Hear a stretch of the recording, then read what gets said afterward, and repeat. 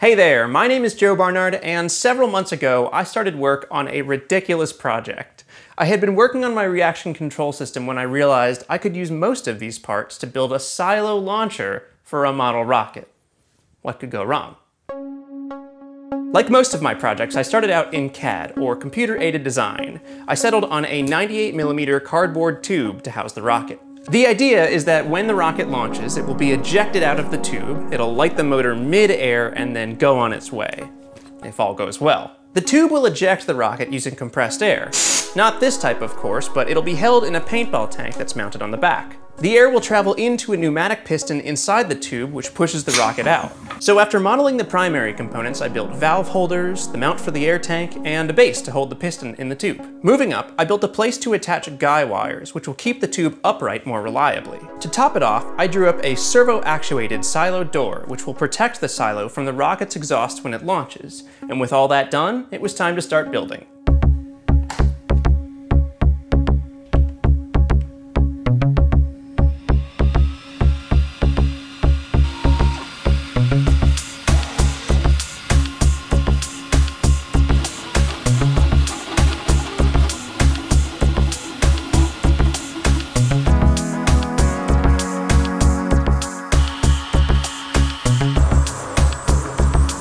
All the 3D printed components were printed in a light gray PLA material. I wanted a more black and white look, so I hit each part with 2 coats of paint to finish it off.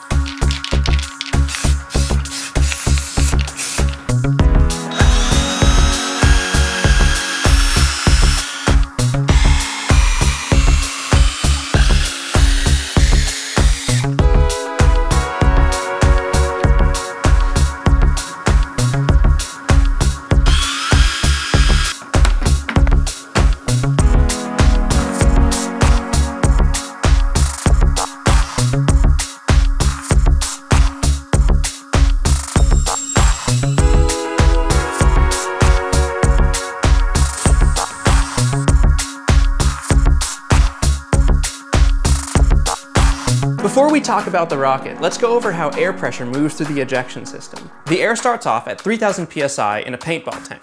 That gets regulated down to 150 psi, goes through a ball valve, and then hits an adjustable regulator. After that, we go into 2 parallel valves to keep the mass flow rate high, and then out through a bleed valve to safe the system after launch. I built a set of rollers to keep the rocket upright in the tube. They're fairly simple and are spring-loaded to ensure the rocket doesn't bump against the silo walls. These ended up not working so well and causing more trouble than they were worth, so I disengaged them for most of the test launches.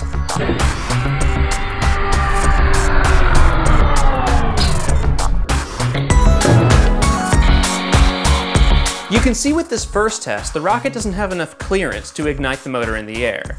I wanted more air time, so we would have to increase the pressure and flow rate into that pneumatic piston. When actuating the piston, the regulator wasn't able to keep up with the high flow rate needed to eject the rocket quickly. Fixing this was super easy. I used a long run of 1/4-inch tubing to act as a reservoir for that 150 psi air, which takes nearly all of the load off of the adjustable regulator. I also modified the launch sequence to close that silo door after ejection. With these improvements made, I loaded up the tube for another test.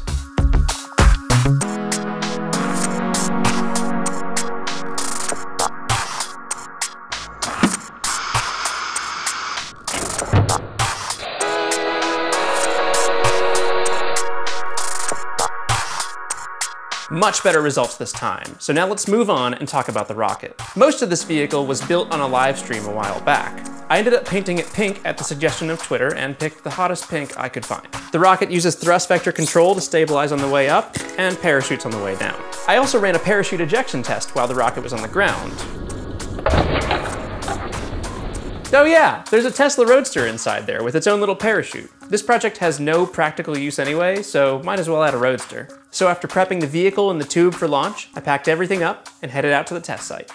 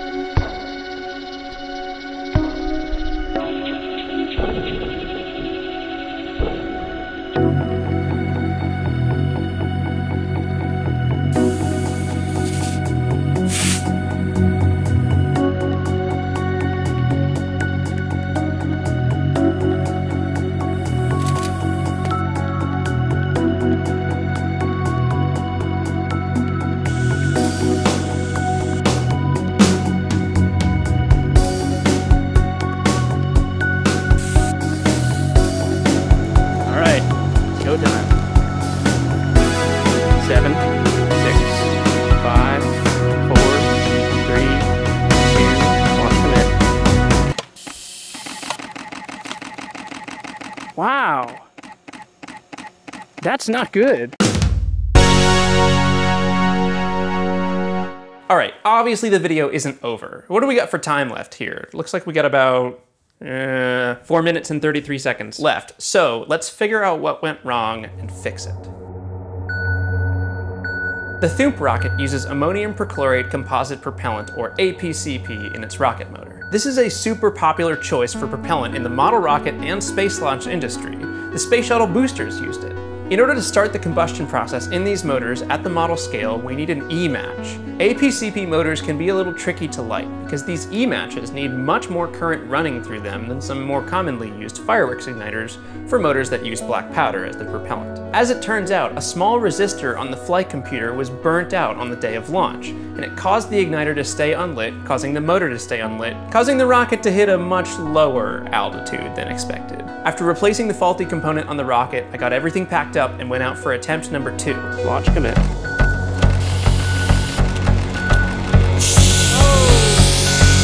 For a project like this is essentially the worst case scenario. Lighting the rocket motor, but lighting it too late.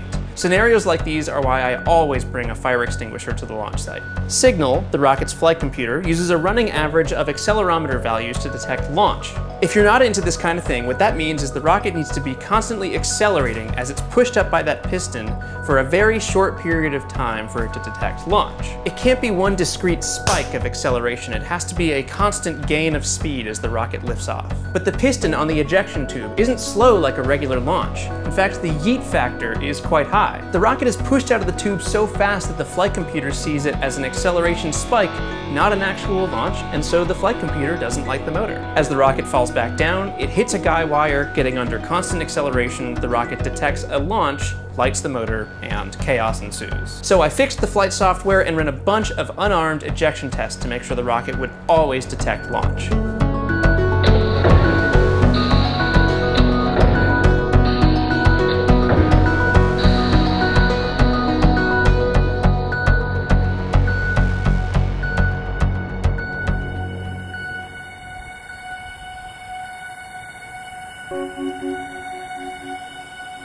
Engineering is difficult.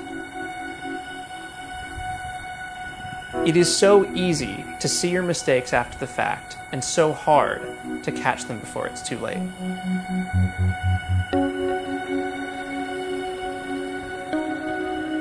The difference between projects that work and projects that fail has so much to do with how we handle obstacles.